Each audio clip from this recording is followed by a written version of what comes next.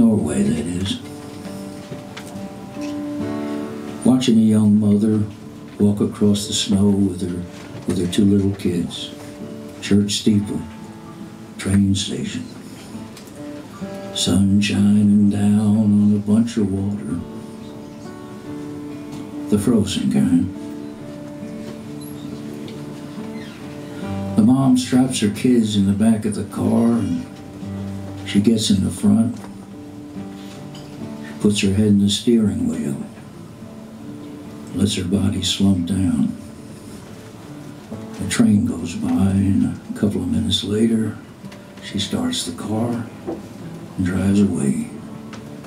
And I am pretty sure she was crying. And it's God bless Americans. God bless Norwegians. And God bless all of us in times like these.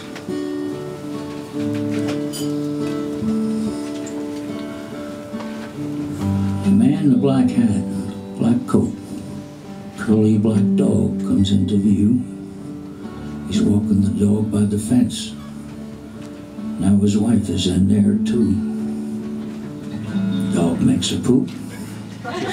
She cleans it up. She looks at my window and she is smiling. And the church clock says 10:30 a.m. And I have been in this part of the world for 2 days, straight from New York City. And I'm wondering where that mom and the two little kids drove off to. And wherever it is, I hope she found some comfort there. And it's God bless Americans.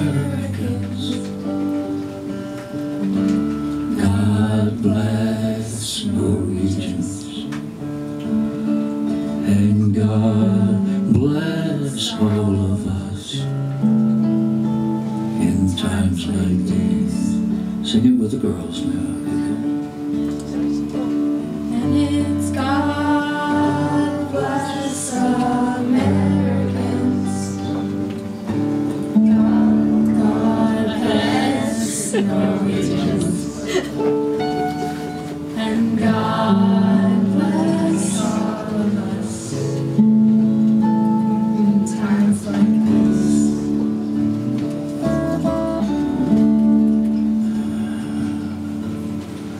Now it is the next day, and I am looking out that room 209 of the Grand Hotel. Same church, two kids smoking cigarettes on the stoop. Bad habit. At least it's better than smoking some other stuff.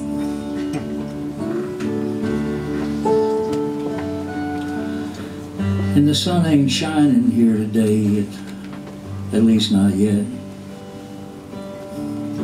And the church clock says 3 o'clock. It's time to get to Falkenberg, Sweden. And through the gray haze somehow, I still see that mom and those two little children. And it's God bless Americans. God bless Norwegians. And God bless all of us at times like these. Sing it with the girls. God bless America. Here we go. And it's God bless Americans.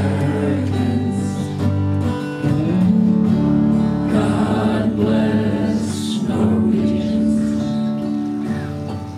And God bless all of us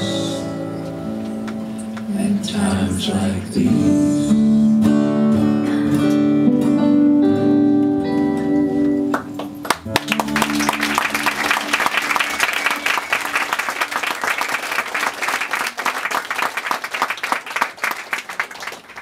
All right, here's the story. Here's what happened.